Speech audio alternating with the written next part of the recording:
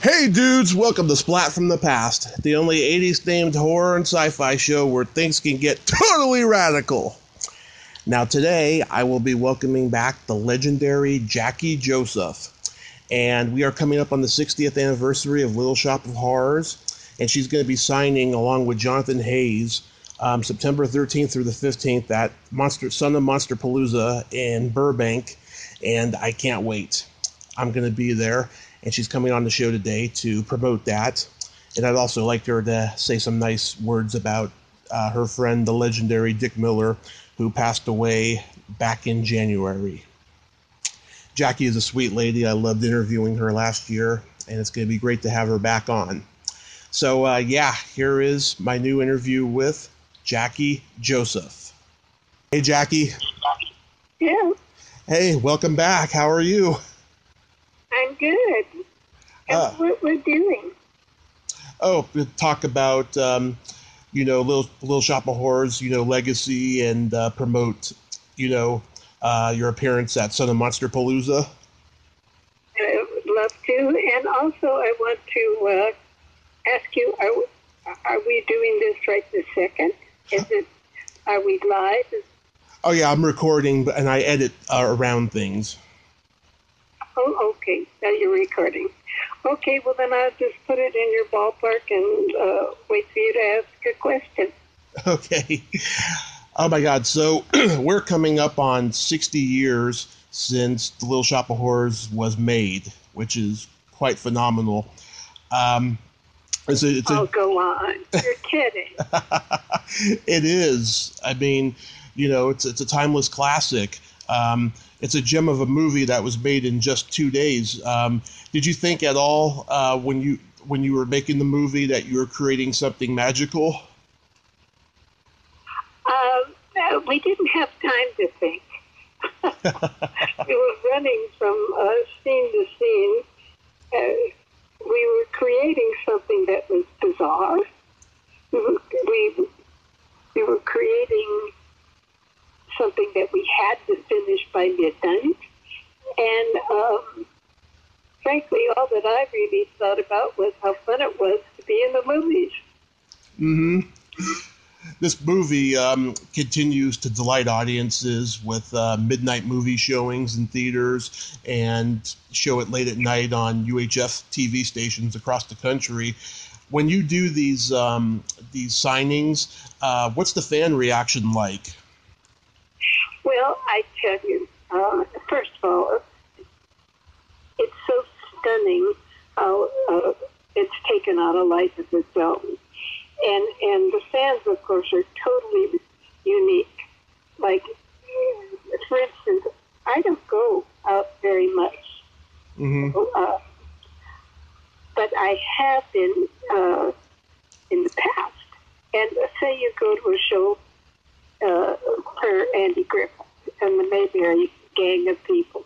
And mm-hmm. It's just like everybody, it is the family next door, and all you think is happy, happy smiles.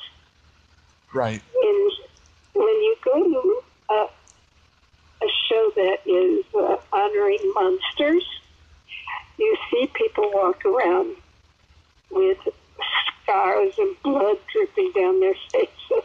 and in horrifying masks and bizarre wardrobe. But the thing is, when they come up to talk to you, they sound just like the Mayberry people. They're just mm-hmm. nice, friendly, neighborly folks. And it's just that their passion is all this weirdness. Or maybe to them it's not weird at all. What do you think? I think, that the internet has really enabled these movies to live on. I think it got to a point in the mid-2000s where people were watching a lot less television, and I think the internet has really kept these cult movies going. Well, yes, quite a bit. And they get people who can find someone in common to talk with. I don't know how many in their everyday life they could really schmooze about this kind of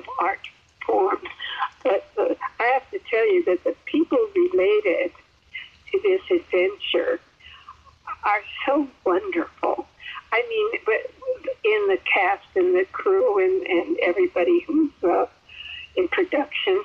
Mm-hmm. They're just wonderful people, and I had such great friends, and this current Monsterpalooza is kind of honoring Dick Miller, right. At least our little part of it, and Roger Corman is coming on Sunday. Did you know that? Oh yes, I'm looking forward to that. And I think Joe Dante is coming, mainly because he was a great aficionado of Dick Miller. He used him all the time. Yeah. And it's just nice to be in their company. Like Joe Dante is the kindest, sweetest man in the world.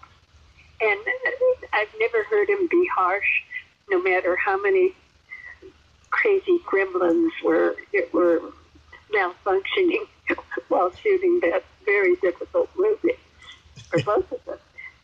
Dick Miller and I played a married couple, Mr. and Mrs. Putterman, right? Gremlins. But the Little Shop of Horrors, Dick Miller was someone who came in as a customer because he loved to eat flowers, and he was so matter of fact about it.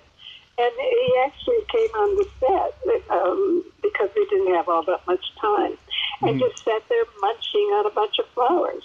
He's just an honest actor and a most darling person. We just lost him within a year and miss him so terribly. But he lives on with his fans and with events like this, so I'm looking forward to the coming weekend. Yeah. I mean, it's not this coming weekend, but yeah, the weekend after that, right? Mm-hmm. When he passed away in January, how did you find out, and what was your reaction? Well, I found out through his wife, Lainey. Yeah, Lainey let us know, and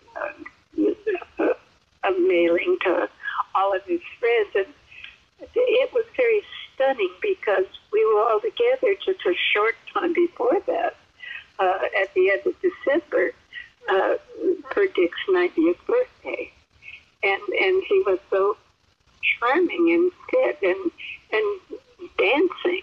He was a great modern dancer, and he very much danced with Lainey. They used to go to big band events every week. I think ever since I knew them.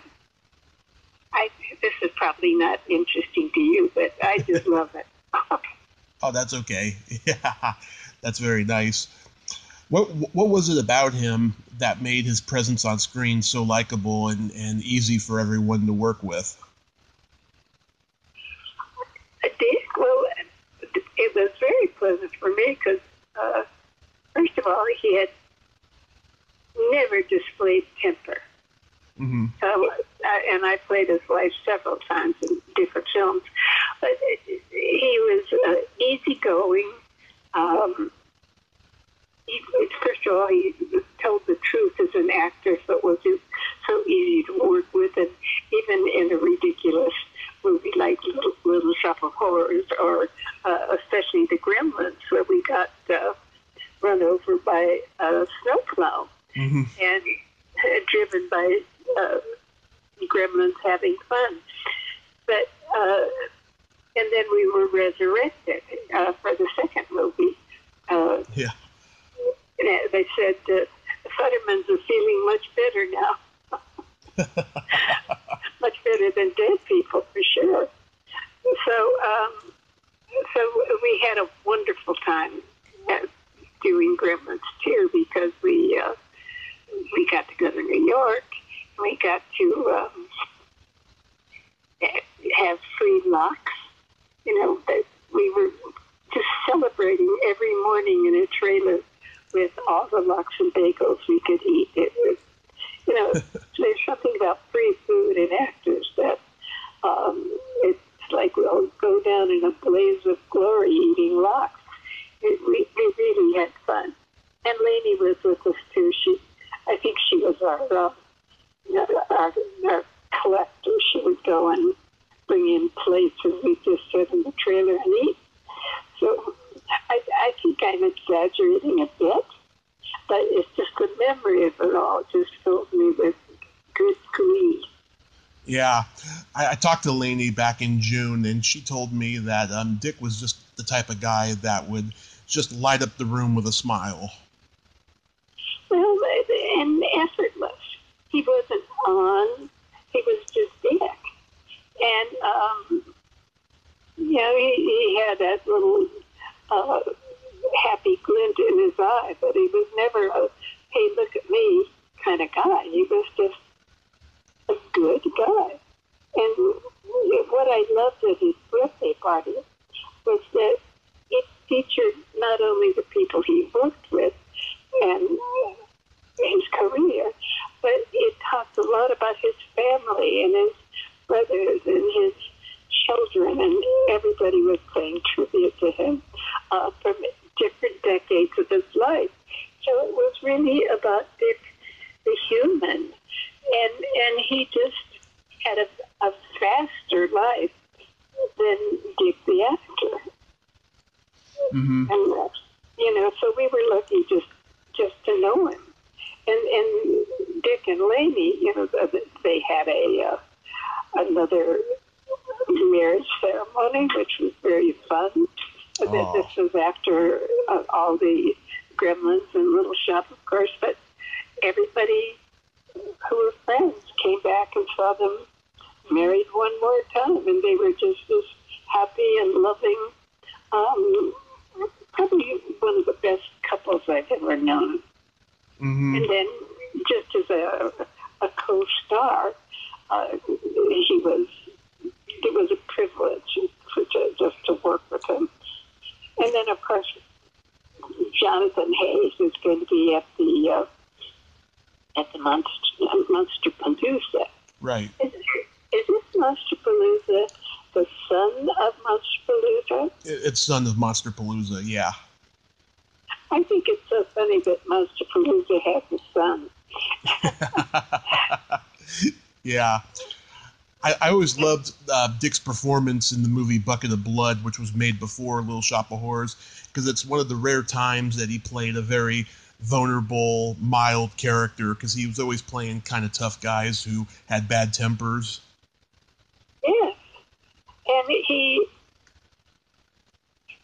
had told me about this while we were making Little Shop, about Bucket of Blood. And Mm-hmm. I was in a musical called the Billy Barnes Review, and we were going to England the spring of 1960 to do an English little tour with our Billy Barnes Review. And when I was in Scotland, just for a week walking around looking at famous places, there was something called the Scottish Historical Society, and they had like a little placard of what was coming up as far as entertainment, and they had a sign saying Bucket of Blood will be showing. And then so that's where I saw Bucket of Blood of the Scottish Historical Society. And of course I had a lot of friends in that movie besides Dick. Mm-hmm. Bert Cosby was in the Billy Barnes Review, and he was an unlikely player in Bucket of Blood, but he was very important in it. Mm-hmm, certainly. It's also the 35th anniversary of Gremlins this year. Are you still getting recognized for that movie a lot? People just love that movie. And, I don't know about getting recognized because I don't just hang out in the public very much. But, people that I know I've done it. And the longer time goes by, the bigger deal it becomes. That more and more people know about it and becomes more of a historical document. And, suddenly you're one of the few survivors of this and that, which makes me quake a little bit. But at least we're going to go have a good time at the Burbank event. Mm-hmm. I heard they're going to do another Gremlins movie. You did? Yeah. Tell me about it. I don't know. I'll see Joe Dante on Sunday, I believe, at the Marriott Burbank Hotel and Convention Center, and that's on September 13th through 15th, by the way. Mm-hmm. I know you're giving an obvious plug to this fan show that is so fun. Can I tell you a funny fan story? Oh, go right ahead. Okay. I was sitting at my little table, and I saw in the distance the biggest, scariest man I've ever seen. And he was wearing orange pants with, instead of polka dots or anything, it was like little Frankensteins were all over his pants. Mm-hmm. And it's the kind of person that you would cross many streets not to be in the vicinity of. But I saw him making a beeline for my booth, and I kept thinking, think of something to say, think of some nice little comment, so he won't just be dumbfounded. And he came up, and I said, hello. I said, those are such interesting pants you're wearing. And he leaned down, and he said in a very confidential tone, Miss Joseph, this is one of the few places I can really wear these pants. I thought there is just something so preciously stupid about that. It was charming, and he, I commiserated. I said, well, you enjoy it today, and thank you for sharing them with us. And he also, he sounded like a Mayberry person who looked like somebody horrifying, which is the charm of this particular group of fans. We're just everyday people who are having a good time. And, I can't think of anything more escapist than, and it's a good time to escape things right now. Mm-hmm. Because the world is so murky, but it will just be downright scary at this event. But to me, it's suddenly become, like, can you believe here we are with the real Audrey, the original Audrey, because there's been so many other Audreys in other venues, like the wonderful musical, brilliant musical of Little Shop of Horrors. Mm-hmm. And the movie they made is that. And a lot of people didn't even know, well, before all that happened, the inspiration to the authors of the musical was this little gem of Roger Corman. And you know why it was done in 2 days? Because Roger had a bet with somebody. No. That's the story I've always heard. Okay. Well, he may have. He's certainly entitled to have had a bet with somebody. But there was something very critical about finishing before midnight of 1959, because we did shoot it in the last 2 days of 1959. Mm-hmm. And because in 1960, the new contract for the Screen Actors Guild was going to go into force, and it was the first time residuals were going to be paid to actors. Oh. So this movie had to be finished before that contract took action. Wow. That's a historical landmark. Wow. It is, and also the reason that soundstage for those couple of days was that his brother, Gene Corman, was doing another movie and finished. And he said, "Gee, I have a couple of days. You want to use the stage?" It was all rented and everything. So they just quickly made a few phone calls, wrote a movie over the weekend, and voila, there was Little Shop. Wow, that's amazing. It is amazing. I was in New York.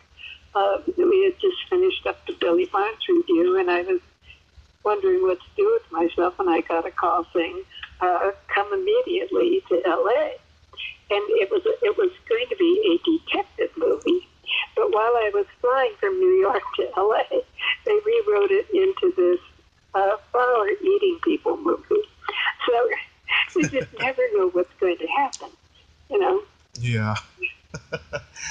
So September 13th through the 15th, you, Jonathan Hayes, and Lainey Miller will be signing at Son of Monsterpalooza at the Burbank Marriott, and you three will also be doing a panel to tribute to Dick Miller, along with Roger and Julie Corman on that Sunday, and Joe Dante too, you said, right? Yes. I mean, that is a sterling group of historical film people, and that is, they're the top of the line and greatly respected by all genres of film people because they made such a mark. And then part of Roger's mark and was this silly little 2-day movie. And, he's so funny. He makes these monstrous things, but he really is a very elegant man. He's like a country gentleman and very polite. So it's full of dichotomy, except for me. I'm really exactly like Audrey. You are a very sweet lady like Audrey is, and I'm so looking forward to meeting you all. I can't tell you how blessed I feel because as a child who watched these movies growing up, it's my biggest thrill that I can talk to you and then the rest of you next weekend. And Jackie, I thank you so much for coming back on again, and I'll see you the following weekend. Okay, and I hope we see a whole bunch of other people too. Oh yes, I'm planning on being the entire cast of Phantasm's going to be there, and so many great people. No, it'll be fun, and I hope people attend. We'll spread the word. Let's spread the word. Okay, dear. Thank you very much. My pleasure, Jackie. You have yourself a great day. Okay, bye-bye. Bye-bye. Well, there you have it. Jackie Joseph. Sweetheart as always, and I'm glad we got to talk again. And everyone, please go to Son of Monsterpalooza at the Burbank Marriott September 13th through the 15th to meet Jackie and everyone else involved with that classic, because this could be your last chance. You never know. This could be the last chance. If you like this video, everyone, please subscribe to my YouTube channel, add me as a friend on Facebook, join my Tommy Kovac comedian page on Facebook, follow me on Twitter and Instagram, and all that fun stuff. Well, that's all the time we have this week on Splat from the Past. Until next time, this is Tommy Throwback Kovac saying, there's no shame in living in the past, because the present sucks. Later, dudes.